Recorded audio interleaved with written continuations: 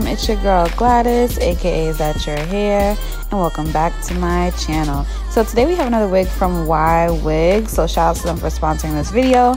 This wig is called Nia. It's an Afro Kinky Curly Headband wig in the color number 27, and I have her in the 10 inches here with 150% density, average cap size, and yeah, she's looking really cute. So I'm just spraying some water on her, trying to soften her up, and let's see what she's looking like.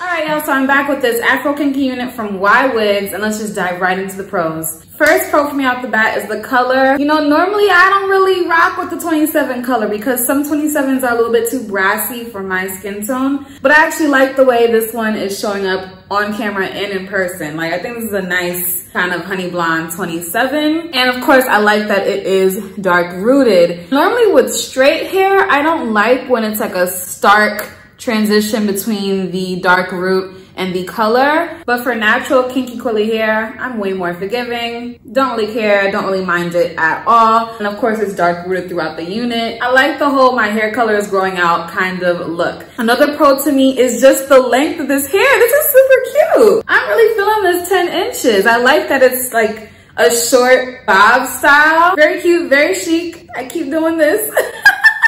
I also like the curl pattern. You definitely have type 4 hair up in here, 4A, B, C, Z, D. And as you saw, I didn't define the curls. I normally do not define my natural hair, like my natural curls. I know a lot of people do, but for this look, I was just going for fresh out the shower, like this is how my hair would look. But of course, if you want to define these curls, feel free. Use your favorite curl defining product. I have one link down below that I know a lot of people say is really good. Definitely check it out if you're interested. And I really like the fit of this headband wig. However, it only comes as an average cap size. So if you have a larger head, you may not be able to adjust it all the way tightly. As far as cons, one con that I had was just the feeling of the hair straight out of the pack. In comparison to the other two wigs that I've tried from YWigs, I tried a kinky curly unit and I tried a type 3B curly unit. Both of those units felt very, very soft out the pack. This unit, however, definitely felt like rough, a little bit crunchy. So I would advise you washing this unit right away, conditioning it, and then you can get the true feel of this hair. Because I mean, it mimics natural type 4 hair, and our hair type needs a lot of moisture, okay? When I go like 2 days without moisturizing my hair definitely feels like how it felt before I started wetting it.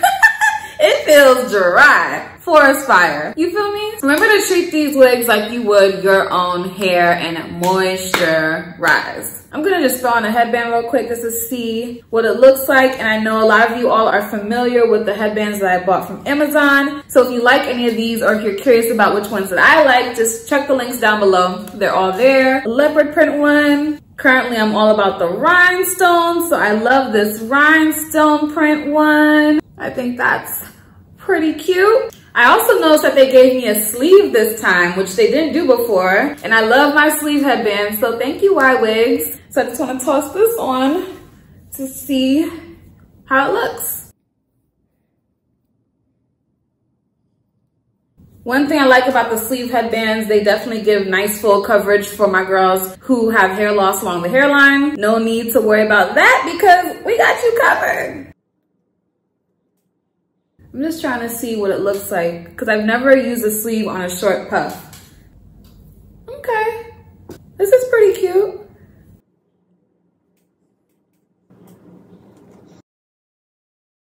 Do a little updo. We got the updo popping.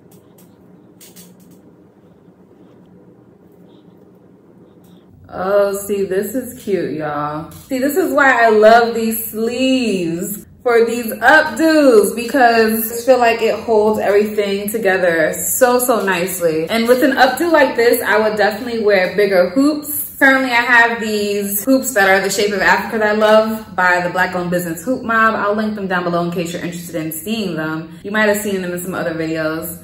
But yeah, y'all, this is cute. Okay. Now, one thing I need to mention that's also a pro is the price. If you use my code, and the code is my name, Gwladys, Gwladys, that is how you spell my name in case you're wondering. If you use that code, you will get $10 off. So this unit right now is $125. If you think about other kinky curly wigs on the market, this price is amazing. Compared to Her Given Hair, for example, mind you, they specialize in kinky curly wigs. Their price is about probably anywhere from $100 to $200 more, even for the shorter length. So I think this is definitely a nice, affordable alternative for a similar quality. Not quite the same, because this definitely was a little bit dry out the pack. But as long as you wash it and condition it, you'll bring it right to life. Let me know how you feel about this unit in the comments down below. Are you here for this color? Are you here for this texture? Are you here for these headband wigs? Man, listen, if you bought a headband wig because of any of my headband wig videos, definitely leave a comment down below. If you are new here, I highly suggest you check out my headband wig playlist. I feature a slew of different styles: long, short, curly, straight,